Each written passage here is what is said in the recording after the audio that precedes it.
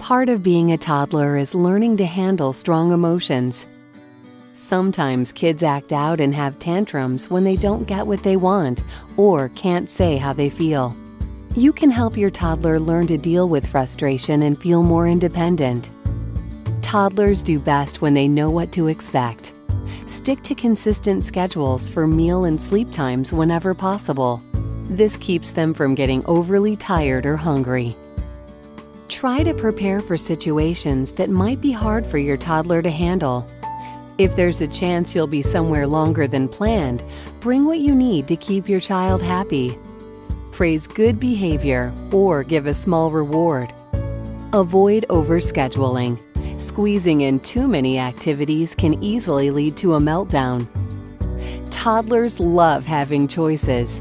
When you can, offer the choice between two small things, such as choosing which shirt to wear or snack to eat. Remember to give lots of positive attention immediately following good behavior.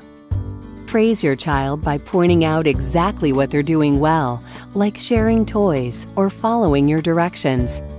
This can make kids more likely to keep up the good work. Set limits in advance about what's okay and what's not okay. Be clear about what happens when a rule is broken.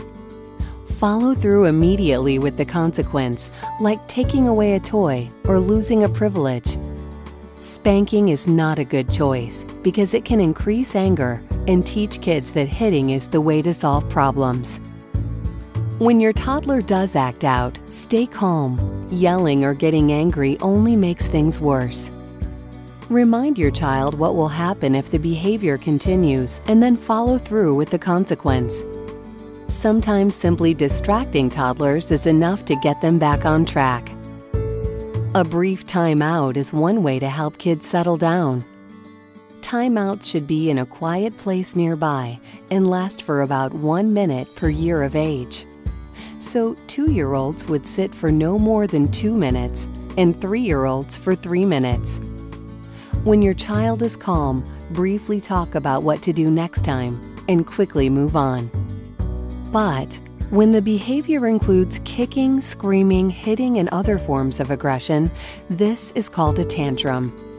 It takes patience, but as long as your child isn't in danger of getting hurt or hurting someone else, calmly ignore the behavior until it ends.